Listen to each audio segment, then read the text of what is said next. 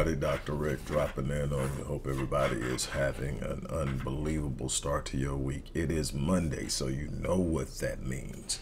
It is another Monday Manly Mandates. This is where we defend Black masculinity. This is where we defend masculinity in general. This is where we talk about what it means to be a man. This is where we lay the foundation for building the next generation of Black men and men in general, that we stand up to this push of the new soft man era that everybody's proclaiming is the next thing.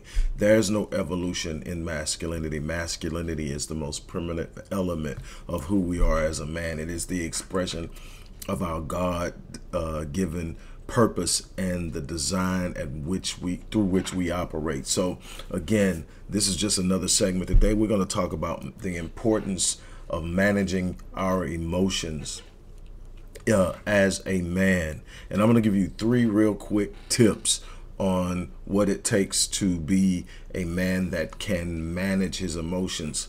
There's this idea that when we say men have to be able to manage their emotions, that we're saying that men are emotionless, that men can't cry, that men can't feel, or men don't feel. And it's the complete opposite. It's what we do when we feel that determines the level of masculinity we are executing at any given time. Everybody feels, but it's not what you feel, it's what you do.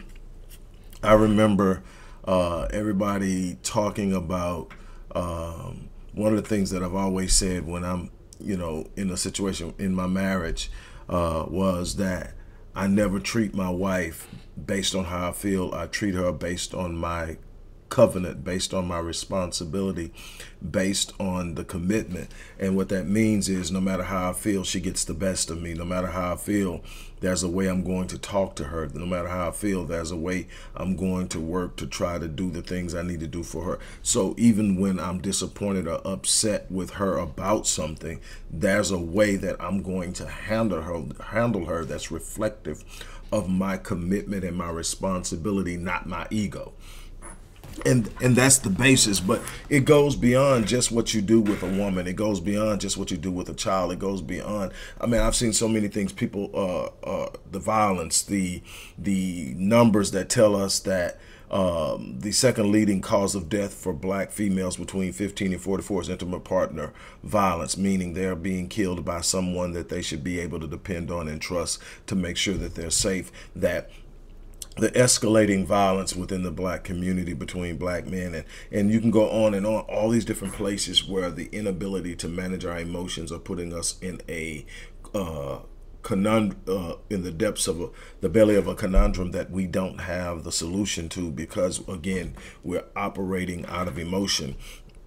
But the first thing is, a man never reacts, a man responds. And what's the difference between a reaction and a response? If you're talking in the medical field, if you say you had a reaction, that's a negative thing. It means that the body's reacting to something and there's a negative output of it. When the body is responding, it means that it's responding to the treatment. There's a positive growth. Well, in life, when you react, it is a instinctive, quick reaction to something that does not consider the outcome. It is often based on feeling, emotion, and not based on evaluation. The first thing you've got to learn how to do is process the information. Now, there are times you need to be instinctively decisive. If you're defending your life or defending the life of someone else, protecting someone else, that's a completely different thing. But most of the things that we're dealing with aren't on that level.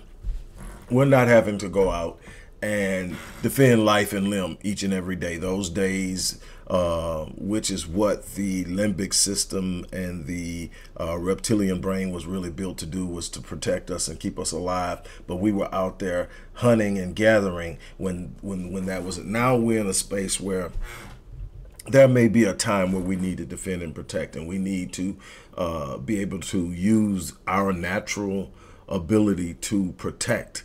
And that's that. But the truth of the matter is, most of the times it's things we have time to think about. We just simply react.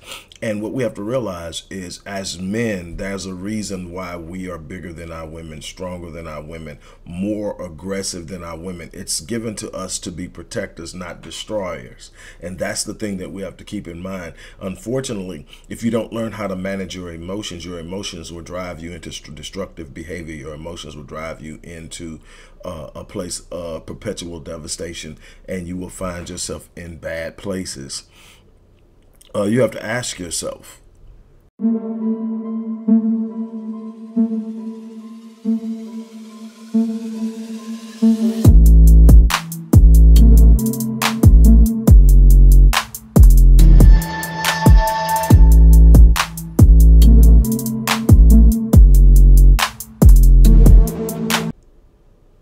is what I'm about to do going to produce a favorable or desired result, or will it cause harm to myself and those I love? Is what I'm doing going to produce a result that I can be satisfied with after the fact, or will I look back and regret what I'm doing? You have to be able to create hindsight as a man and say, this is how I'm going to operate. This is what I'm going to do, because what I do is going to impact those I am responsible for. And then the second thing you need to do is understand that a man functions through his character and his integrity and not his emotions. We are meant to feel, but we are meant to evaluate what we feel. We're meant to assess what we feel, and then we're meant to use our ability to process and reason and rationalize to come up with a solution, to come up with a resolution to whatever it is we're facing, and not to act impulsively. It is what sets us apart. It's what separates a man from a boy. It's what separates a man from a woman. We are meant to be able to stabilize situations, and we can't do that if we are operating out of our emotions. We can make real bad decisions, real poor decisions when we follow the lead of our emotions. We are to use our reason, our rationale, our discernment, our connection with God, the ability to tap into what is right and what is wrong. And we have that, but we're going to have to act on it. And finally, a man never destroys what he should be building and protecting. It has to be an established understanding what your responsibility are. What role are you assuming?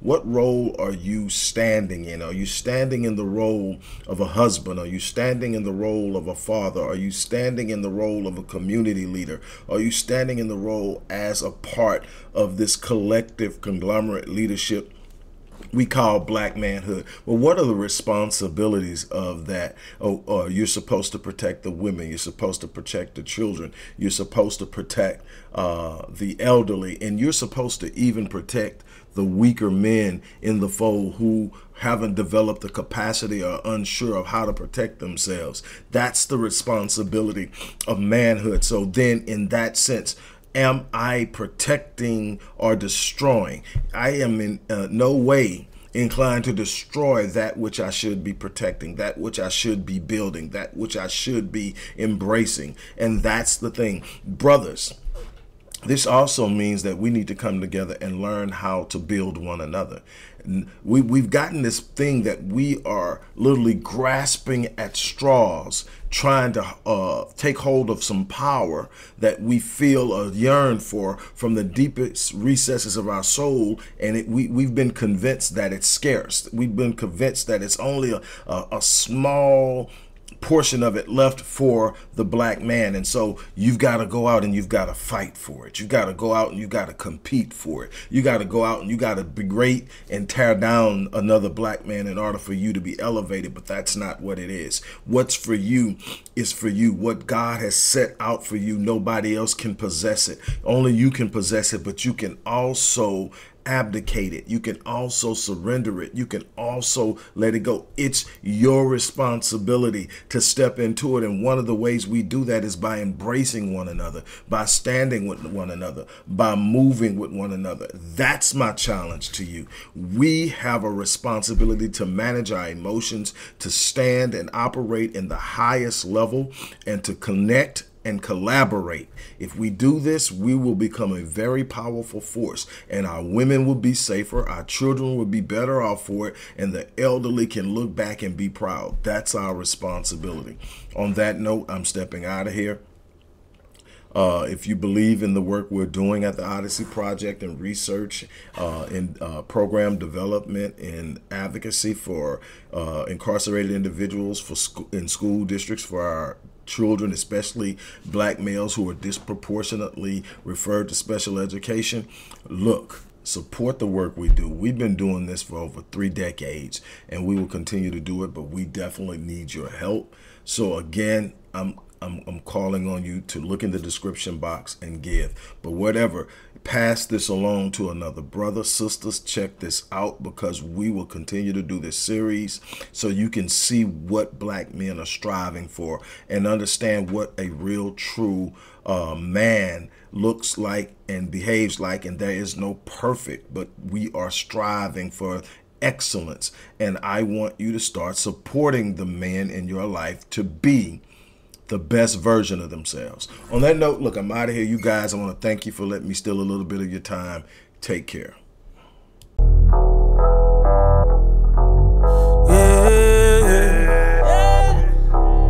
They said I should give it up, like that just ain't good enough. Hello everybody, Dr. Rick Wallace here, dropping in with a little special announcement for those who have followed me for any stretch of time. You know, outside of the businesses that I run, like Myriad Business Solutions, the Visionetics Institute, Odyssey Media Group, I also do a great deal of work inside of the inner city communities in Houston, Dallas, and other areas. I'm asking now, as we push a fundraiser, that you support what the Odyssey Project is doing in the inner cities, especially with programs like Black Men Lead, which is a rite of passage initiative, and Restoring Ghetto's Forgotten Daughters, which is a program focused on helping young girls, but boys as well, suffering from childhood sexual abuse, rape, molestation, domestic abuse, absentee fatherhood, and so many other things. The information will be in the box. Thank you.